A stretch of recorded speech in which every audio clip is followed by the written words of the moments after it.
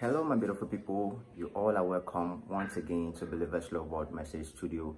And if this is your first time coming across this channel, I don't want to miss messages like this that we're posting on this channel. And kindly do hit the subscribe button and turn on the notification bell so I'll be the first to get notified whenever we post a video. And if you like what we're doing on this channel, that you want to support us in any way, or you want to buy us a coffee, then kindly use the thanks button below. We'll gladly appreciate it. So on this message today, we're going to be talking about how to send your angels to get money from you for you. And our man of God, Pastor Chris Oyakhilome, is going to elaborate more on that topic. So I urge you all to watch this video to the end. And if you have anything to tell us about this video, how this video has been of help to you, then do not forget to leave a comment on the comment section. And do not forget to share this message as well, for it will help us to share the gospel of Christ all around the world, and it will also help this channel to grow. And thank you, and keep watching. Story told by R. Roberts. And on this occasion, he said that the Lord Jesus appeared to him, and just behind him was an angel, a great, tall, huge fellow. And the Lord, talked with him a while, and then he said to the Lord, "Who is he?" And the Lord said, "That's your angel." So that angel had been with him, but he never knew, never saw him. But of course he would have known through the word of God that he had an angel, but they know this guy was the one. So he asked the Lord who he was, and the Lord said, "That's your angel." He says he's waiting for you to give him some instruction. And at that time he needed certain finances, and they wanted to get some people to move into some property. There's a lot of other detail. But then the Lord said, "Go ahead and talk to him." Then the angel said to him, "Dispatch me." In other words, tell me to go.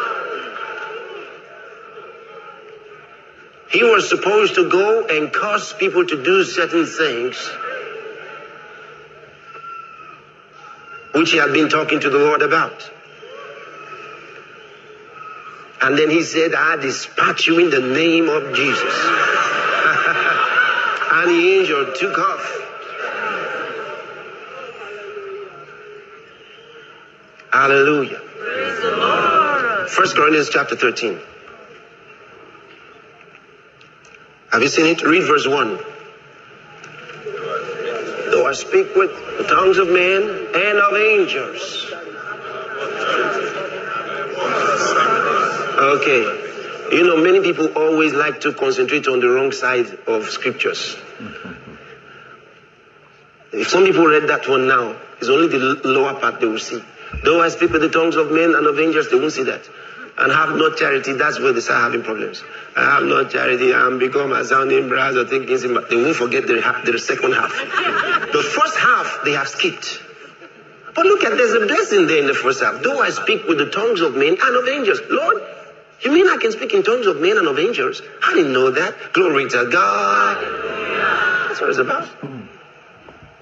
So you do speak in tongues of angels. Somebody one time said, "How can you say an angel appeared to you? What language do angels speak? How can you say God spoke to you? In what language?" And he was laughing. "In what language?" In what language?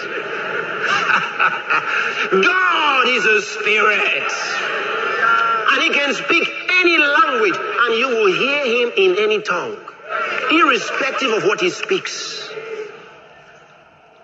If he's talking to you, you will hear him in whatever language you understand.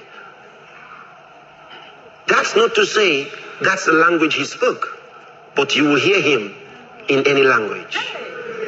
That's the power of God.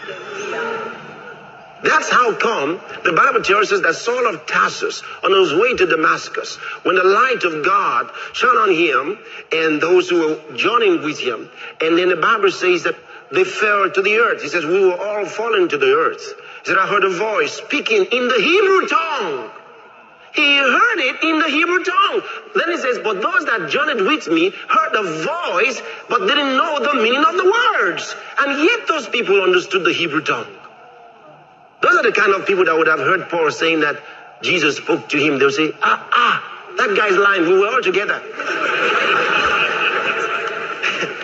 They say, we were all together. Paul, why are you lying? Why are you deceiving people? They said, we were together. We heard one sound. It came from up. It's true, it's from up. That's what they would say. They said, nobody heard what it meant. But I remember that when we all got up, Paul was blind. That's all they remember. You remember when Jesus, the Bible says the Father spoke to Jesus from heaven, and others looked around and said, did you hear that? They said, they heard that. They said, it was thunder. Another person laughed and said, maybe an angel was talking to him, because he seemed to be answering. They said, maybe an angel was talking to him. It was thunder. But the Bible says God spoke to Jesus.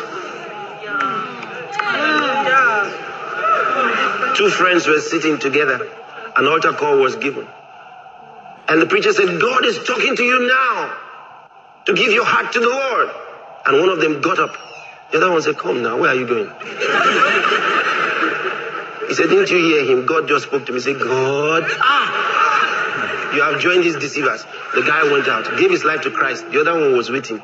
We were together. He said, God spoke to him. I heard what he heard. It was not God. But God is a spirit. He talks to the spirit of man. So don't try to figure him out with your ears. He talks to your heart. The Bible says the spirit of man is the candle of the Lord, searching the inward parts of the belly.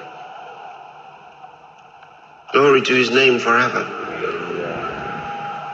Are you still there?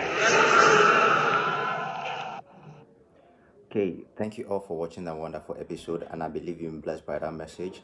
And if this is your first time coming across this channel, I don't want to miss messages like this that we're posting on this channel, then kindly do hit the subscribe button and turn on the notification bell so I'll be the first to get notified whenever we post a video. And if you like what we're doing on this channel, that you want to support us in any way, or you want to buy us a coffee, then kindly use the thanks button below. We'll gladly appreciate it.